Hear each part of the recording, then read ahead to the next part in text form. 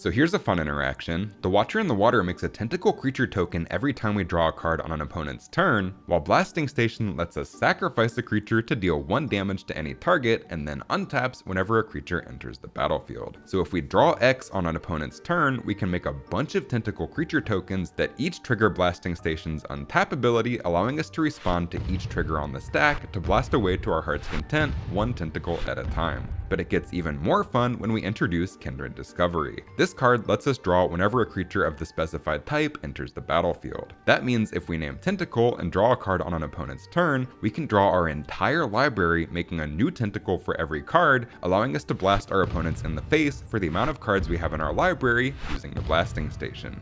How fun is that? Make sure you check out my full Watcher in the Water deck tech on my YouTube channel for more cool interactions.